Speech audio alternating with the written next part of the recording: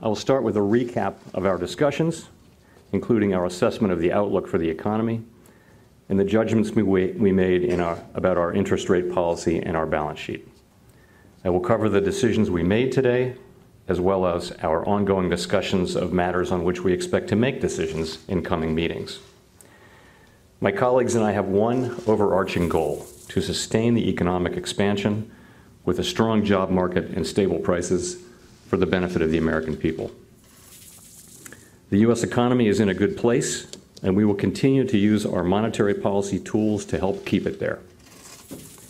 The jobs picture continues to be strong, with the unemployment rate near historic lows and with stronger wage gains.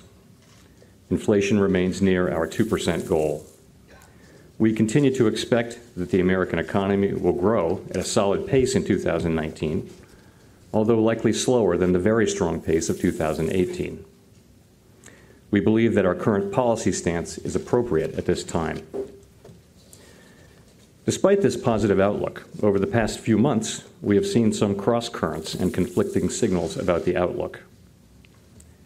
Growth has slowed in some major foreign economies, particularly China and Europe. There is elevated uncertainty around several unresolved government policy issues, including Brexit, ongoing trade negotiations, and the effects from the partial government shutdown in the United States. Financial conditions tightened considerably late in 2018 and remain less supportive of growth than they were earlier in 2018.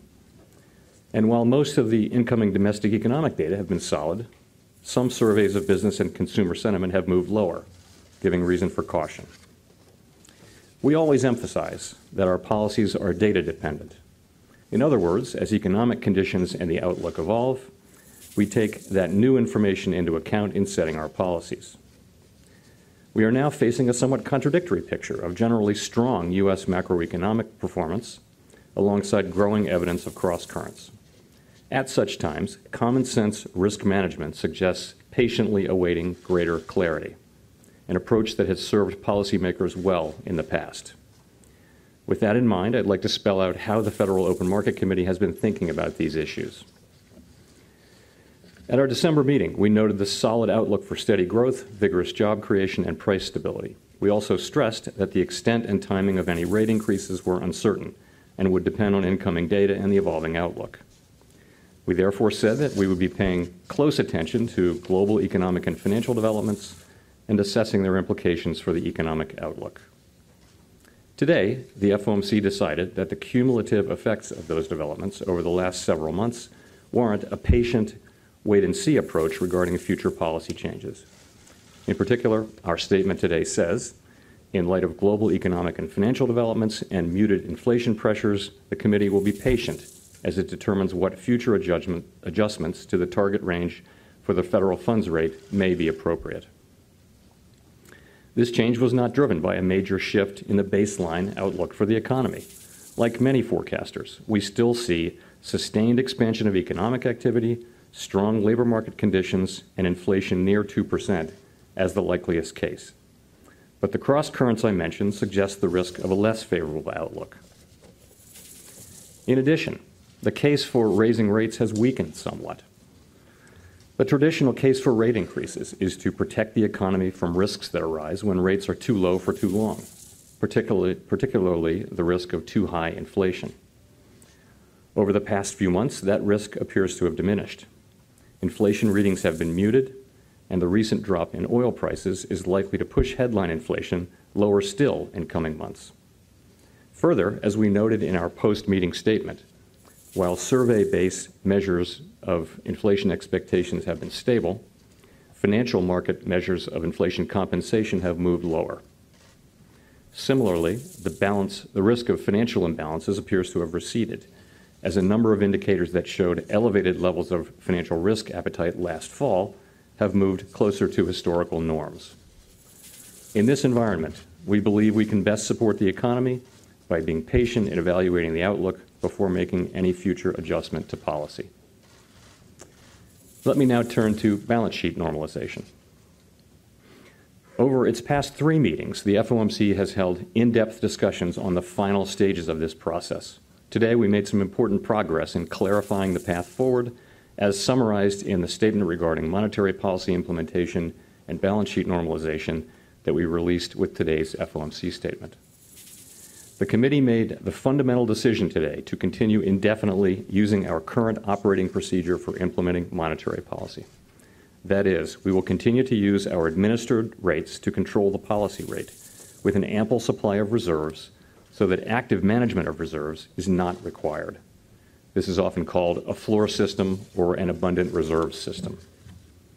Under the current set of operating procedures, as outlined in the implementation note released today, this means that the federal funds rate, our active policy tool, is held within its target range by appropriately setting the Federal Reserve's administered rates of interest on reserves, as well as the offer rate on the overnight reverse repo facility, without managing the supply of reserves actively.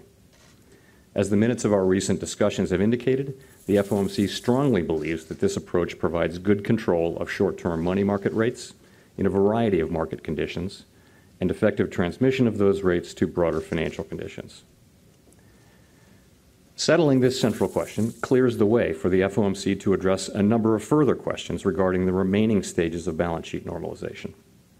The decision to retain our current operating procedure means that, after allowing for currency in circulation, the ultimate size of our balance sheet will be driven principally by financial institutions' demand for reserves, plus a buffer, so that fluctuations in reserve demand do not require us to make frequent, sizable market interventions.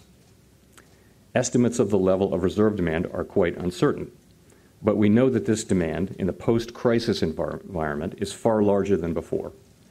Higher reserve holdings are an important part of the stronger liquidity position that financial institutions must now hold.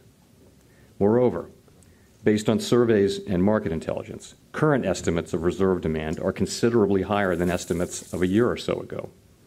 The implication is that the normalization of the size of the portfolio will be completed sooner and with a larger balance sheet than in previous estimates. In light of these estimates and the substantial progress we've made in reducing reserves, the committee is now evaluating the appropriate timing for the end of balance sheet runoff. This decision will likely be part of a plan for gradually reaching our ultimate balance sheet goals while minimizing risks to achieving our dual mandate objectives and avoiding unnecessary market disruption. We will be finalizing these plans at coming meetings. The process of balance sheet normalization is unprecedented. Throughout this process, we've attempted to lay out our plans well in advance, and we've been willing to make changes as we learn more about the process. The implementation and normalization statement released today is intended to provide some additional clarity regarding the conditions under which we might adjust our plans. The statement makes 3 points. First, as we've long emphasized, the federal funds rate is our active monetary policy tool. Second, as far as the particular details of normalization are concerned, we will not hesitate to make changes in light of economic and financial developments. This does not mean that we would use the balance sheet as an active tool, but occasional changes could be warranted. Third, we repeat a sentence of the normalization principles we adopted in June of 2017. While the federal funds rate would remain our active tool of policy in a wide range of scenarios, we recognize that the economy could again present conditions in which federal funds rate policy is not sufficient. In those cases, the FOMC would be prepared to use its full range of tools, including balance sheet policy.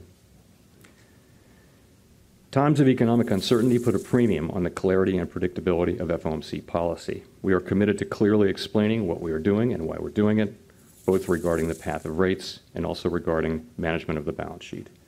We believe that this transparency is how we can best contribute to macroeconomic stability.